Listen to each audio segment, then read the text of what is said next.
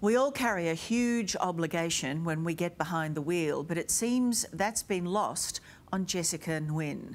Barely out of school, the P-plate driver has a rap sheet that beggars belief. Jessica Nguyen doesn't like taking the back seat. But today, it was for the best. Jessica Dimity from A Current Affair. Can you give us any explanation for your driving record? The P-plater, barely out of school, has a rap sheet most drivers couldn't clock up in a lifetime. Why would you drive while suspended, Jessica? You're 19 and you've got a rap sheet. That's terrible. The teenager has racked up more than $8,000 in fines in less than 2 years since getting her licence. Anyone that's got that sort of level of repeat offending, clearly isn't getting the message. Jessica got her P-plates in July 2020.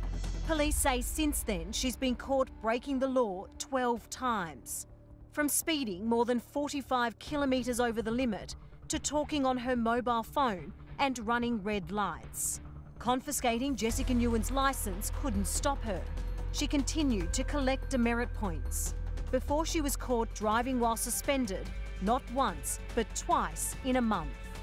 Jessica, do you care about the law? Have you learnt your lesson, Jessica? If you thought it couldn't get any worse for Jessica Nguyen, she is now being investigated again, suspected of crashing her father's car before fleeing the scene. Right here, out the front of St George Police Station. And unfortunately, the car that was damaged belonged to a police employee. Were you driving the car that day in St George? Clearly there's going to be people in the community, unfortunately, who think that the road laws don't apply to them. And for those people, you've got to have a much more serious level of consequence.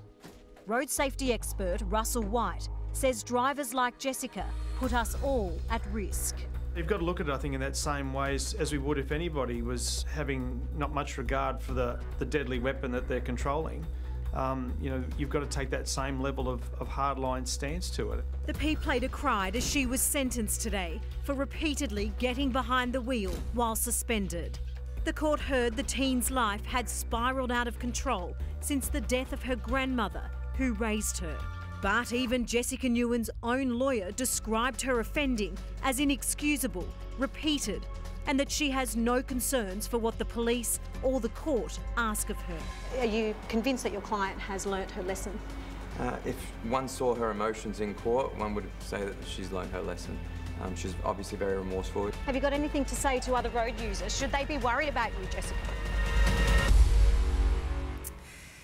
Jessica will be allowed back on the road in September.